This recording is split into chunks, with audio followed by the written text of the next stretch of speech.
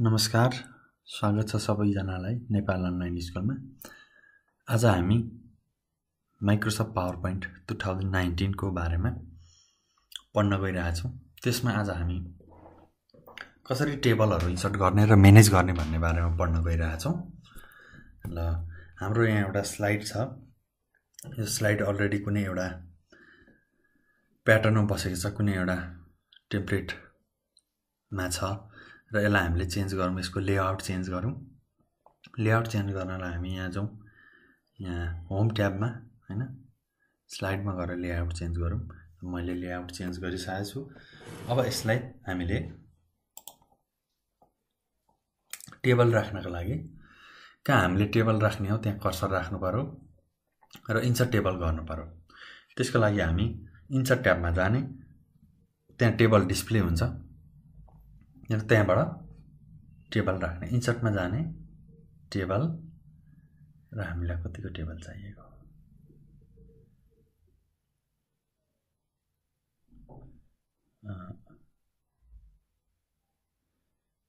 मलाई 2टा मात्रै चाहिएको हो।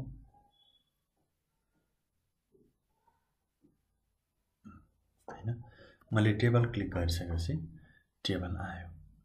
हामीले यहाँ म्यानुअली पनि राख्न सक्छौँ। जस्तै इन्सर्टमा जाने, टेबलमा जाने, इन्सर्ट टेबल गर्ने। मलाई 5वटा कोलम, ओके, 6वटा कोलम हैन, र 2टा रो भएको चाहियो। इन्टर गर्ने भने त्यही आयो। अब मैले यसलाई कलरहरू चेन्ज गर्नको लागि यहाँ जानुपर्छ। धेरै किसिमको थीमहरू छ यहाँ। ल मैले यहाँ गएर चुज गरेँ। अरू पनि छ। ल सेभ, जहाँ क्लिक गर्ने हो त्यहाँ क्लिक गरेर गऱ्यो भने हुन्छ। सबैमा क्लिक गरेर पनि गर्न सकिन्छ। हामीले एकैचोटि टेबलमा इन्सर्ट गर्न सकिन्छ हैन।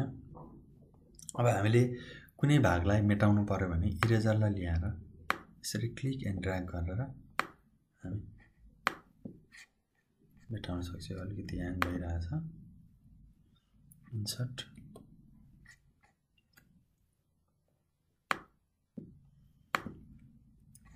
ल मैले टेबल इन्सर्ट गर्ने कुराहरू गरेँ। अब त्यस पछाडि एक्सेलको सिटी हाल्नु पर्यो भने पनि हामीले हाल्न सक्छौँ। मैले यसलाई डिलिट गर्दै इन्सर्ट,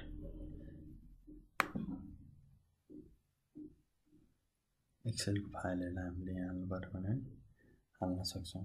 इन्सर्ट हुँदैछ, एकछिन टाइम लिन्छ।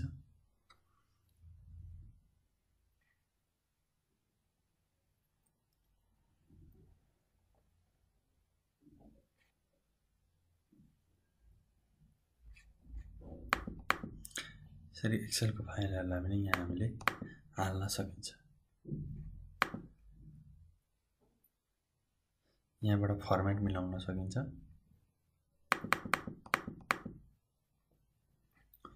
सेम त्यो टेबलको जस्तै हामी यसलाई के गर्न सक्छौँ त, मिलाउन सक्छौँ।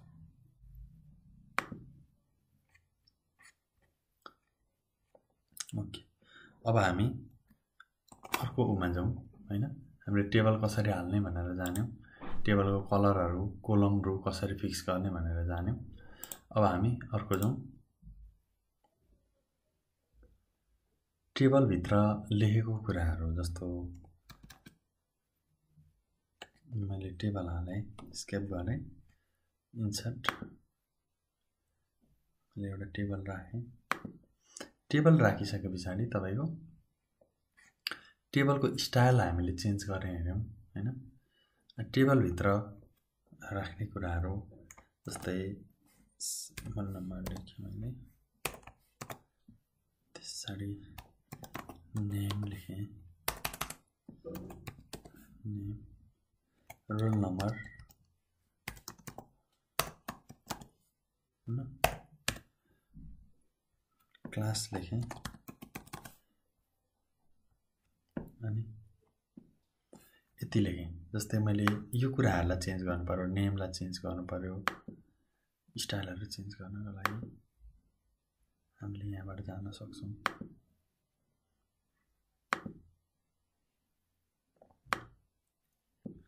यसले एकदमै एट्र्याक्टिभ देखिन्छ हामीले गरेको कामलाई।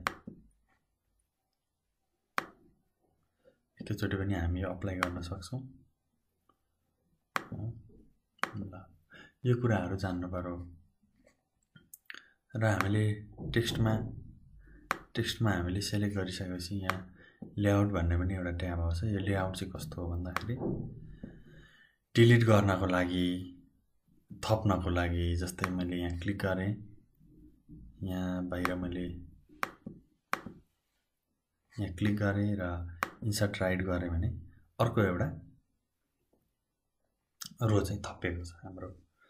अब यहाँ क्लिक गरे मैले तल र इन्सर्ट बिलो गरे भने के भयो त, एउटा चाहिँ यहाँ थपियो, दुईचोटि थपियो हैन। यहाँ मैले क्लिक गरे, यो भन्दा माथि मलाई चाहियो भने इन्सर्ट एबो गरेर यसरी गर्न सकिन्छ हैन।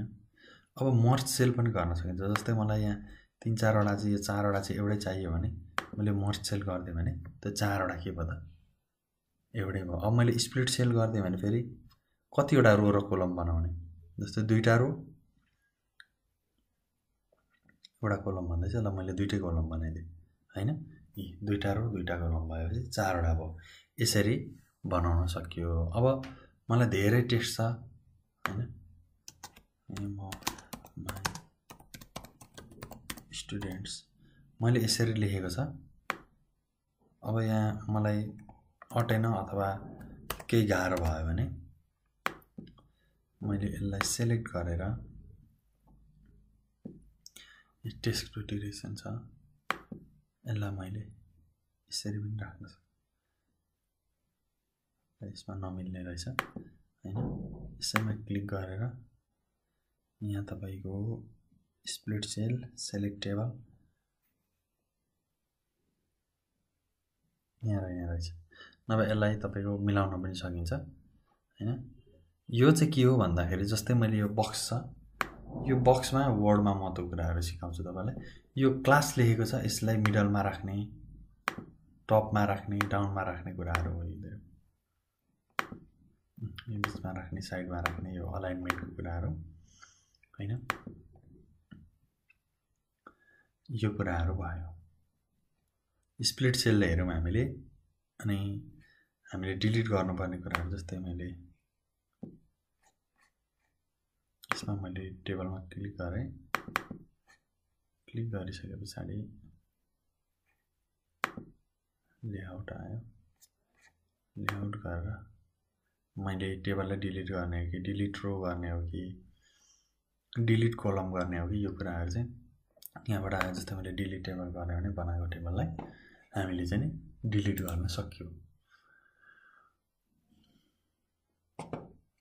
यो कुरा टेबल हाल्ने भयो। पिक्चर हाल्ने कुराहरु भएको थियो। अब हामी अर्को एउटा कुरा सिक्यौं। यसमा इन्सर्ट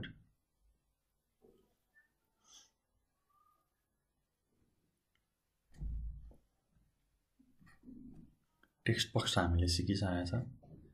स्मार्ट आर्ट,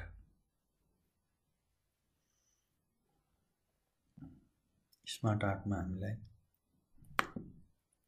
यो हामीले हालौं। यसमा धेरै छ, अल भनेको छ यहाँ दिएको छ, साइकलको रूपमा दिएको छ। साइकल भित्र पनि तपाईको धेरैवटा दिएको छ, रिलेसनशिपको कुराहरु, मैट्रिक्स यहाँ तपाईले हेर्न सक्नुहुन्छ। स्मार्ट आर्टहरु यो भन्नु भने एकदमै राम्रो हुन्छ, एकदम स्ट्यान्डर्ड देखिन्छ तपाईले बनाएको डकुमेन्ट।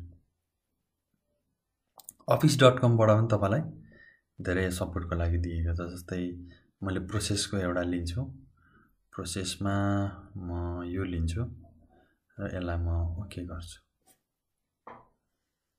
है।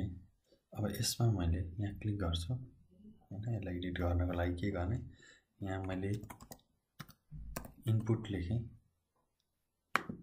यसमा मैले प्रोसेस लेखेँ र यसमा मैले आउटपुट लेखेँ। कुनै पनि काम हुनको लागि पहिले इनपुट हुन्छ, प्रोसेस हुन्छ र त्यसको आउटपुट निस्किन्छ भन्नेमा। अब यसमा मैले क्लिक गरेर यहाँ मैले चेन्ज गर्न मिल्छ स्टाइलहरु, फिल चेन्ज गर्न मिल्छ यसरी है। यसलाई बेग्लै, यसलाई बेग्लै अनि यसलाई बेग्लै बनाउन मिल्छ। अनि यसलाई रिसाइज गर्न मिल्छ मैले यो चारवटा बक्सबाट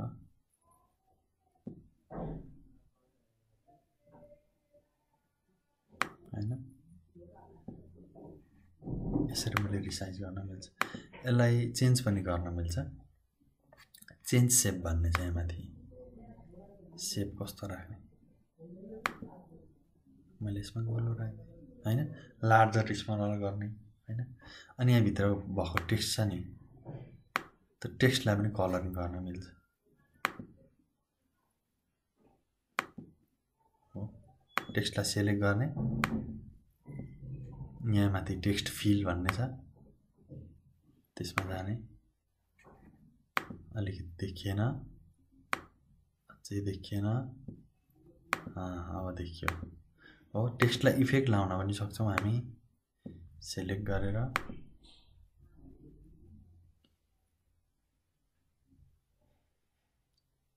3D इफेक्ट पनि रहेछ। ल यसरी हामीले चाहिँ गर्न सक्छौं हैन। अब अर्को कुरा माइक्रोसफ्ट पावर पोइन्टमा चाहिँ यो कुरा भइसकेपछि अर्को नेक्स्ट हामी गरौँ, राइट क्लिक गरेर डुप्लिकेट स्लाइड। ओके, अर्को स्लाइड आयो, मैले डिलिट गरिदिन्छु होललाई, सेलेक्ट गर्दै डिलिट गर्दै हो। इन्सर्टमा जाउँ, इन्सर्ट चार्ट गरौँ है, यो पनि एकदम इम्पोर्टेन्ट छ। यसमा धेरैवटा चार्टहरु छ, पाई चार्ट छ, लाइन चार्ट छ, बार चार्ट छ, एरिया चार्ट छ, म्याप छ, स्टोक छ, सर्फेस छ, ट्री म्याप छ, हिस्टोग्राम छ, वाटरफल छ हैन। यस्तो धेरै किसिमको छ। हामी जेनरली बार चार्ट र पाई चार्टलाई हामीले धेरै युज गर्छौं। यसमा तपाईको हामी पाई चार्टमा एकदम सजिलो लाग्छ, हामीलाई गरिरहेको हुन्छौं। मैले ती गरेर क्लिक गरे,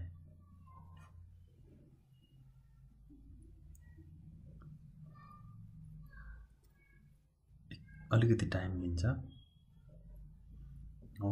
मलाई यो चार्ट दियो र यसको हाल्नको लागि, इन्सर्ट गर्नको लागि, जस्तै मैले यहाँ लेखे स्टुडेन्ट, STUDENT स्टुडेन्ट हैन। अनि यसको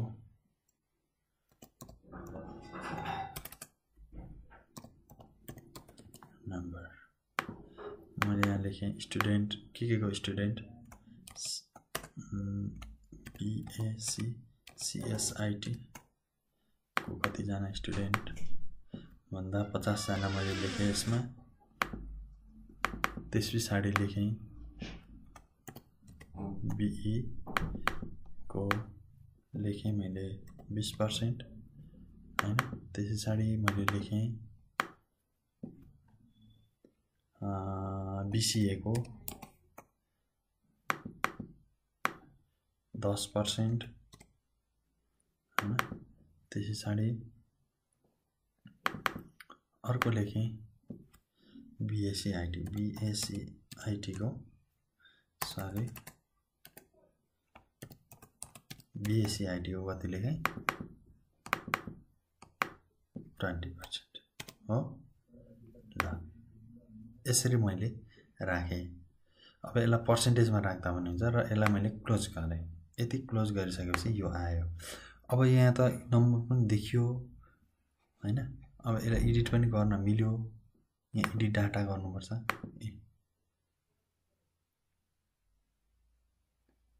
फेरि खोल्छ, अलिकति टाइम लाग्न सक्छ